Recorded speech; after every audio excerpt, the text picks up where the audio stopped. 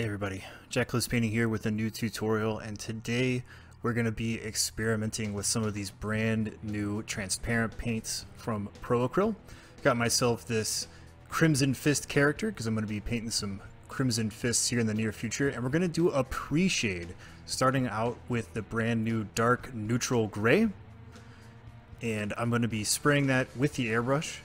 Got it in the airbrush with some flow improver, about a 50-50 mix, and a high angle over the entire model, kind of covering everything except the deepest shadows and recesses. This is going to be the main body of our blue color using the color Tint.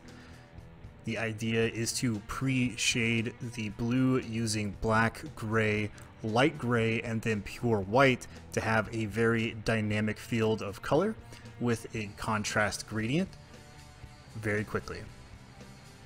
After that, I'm going to pull out light neutral gray. This is also a new paint from the Wave 2 set. And I'm going to be focusing areas on the model that I want to be brighter. So this is going to start the contrast of our gradient. So you can see I'm focusing the tops of areas, shoulder pads, the helmet, knees, toes, all that good stuff.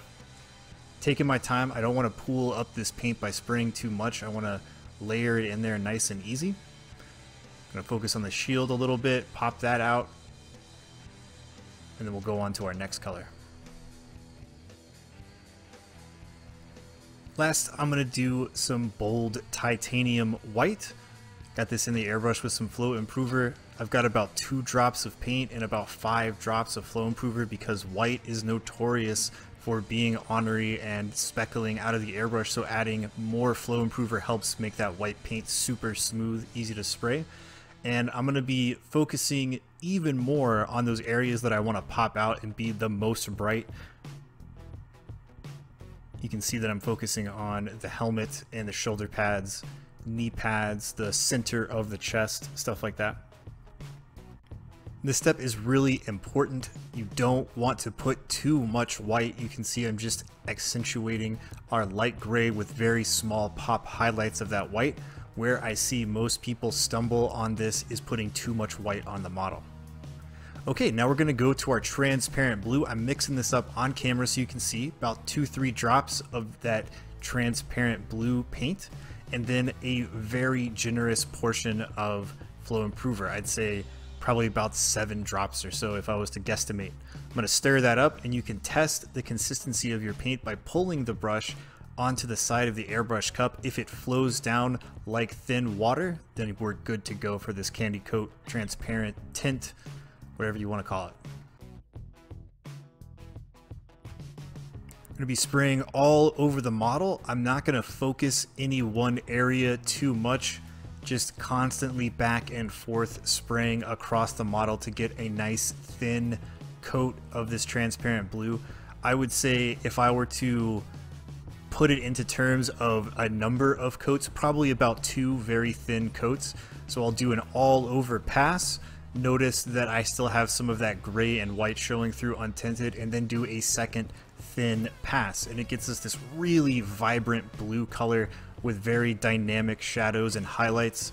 I know it's a little bit bright for what we consider Crimson Fist, which are usually a much darker navy blue, but you also have to remember we're going to be color separating this by painting in the joints, coloring in things like his fist in red, metallics, all that good stuff. It's going to separate those colors, focus in those gradients on the different armor plates, and we're going to put a wash on it so it'll darken that down just slightly.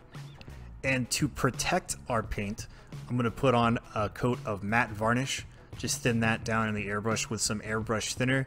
I find that the thinner works a little bit better with the matte varnish, helping it go on very smooth and dry quickly. I'm just going to go over that whole model.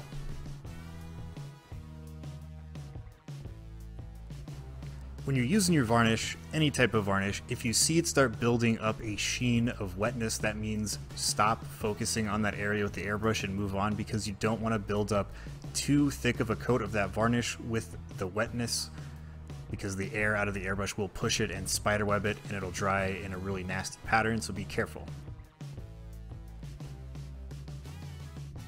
Alright, here he is with that matte coat dry. The transparent paint does dry with a little bit of a shine to it, but you can remove that with a simple varnish to get the finish that you want.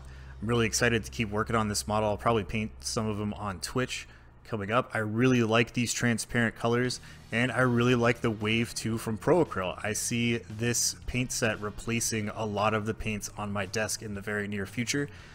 Pick it up, give it a shot. I'll catch y'all next time.